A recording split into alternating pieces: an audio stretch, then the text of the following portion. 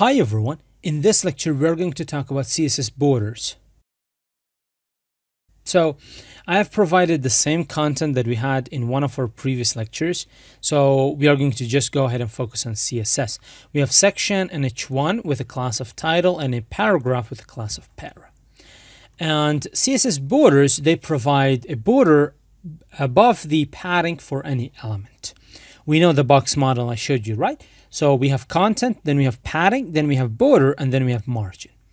So if you grab the section and the border, it has three major properties. The first one is the border style.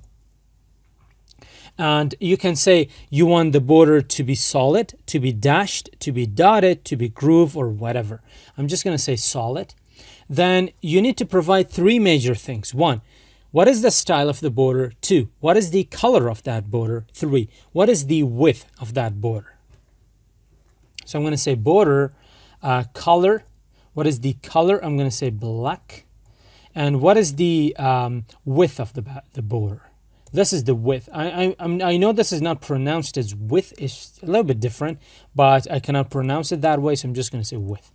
And I'm going to say 2 pixels. If you save it, there you go. So you got border around it's outside the padding. Border is always outside the padding. We can take a look at that, but it is inside the margin. So you can see this is the content, this is the padding. If I add some padding of, let's say 10 pixels, then let's just save that. Let's refresh the page. Let's come down. Let me just select this section. Select it. There we go. So you can see this is the content. So the content is 664 pixels width by 101.425 height. The padding on all 4 sides is 10 pixels. The border on all 4 sides is 2 pixels, but the margin is 0, right? We do have a shorthand property for border as well. Shorthand refers to whenever you have like a property which is spread out into many different CSS declarations, you can combine it into one CSS declaration.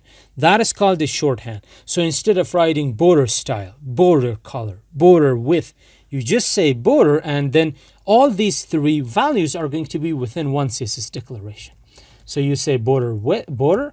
The order doesn't really matter. So if you say first the border style, then you specify the color, then the width, or you say color with color style, doesn't really matter. So you could go either way. So I'm going to say first the size, I'm going to say 10 pixels. The style, I'm going to say dotted, and the color, I'm going to say green. And if I save it, this is what the border is going to look like. And again, the order doesn't really matter. So if I say indigo, the color, dashed the style, and let's say 3 pixels the width. And this is the border that we are going to get. That's it for this lecture. See you in the next one.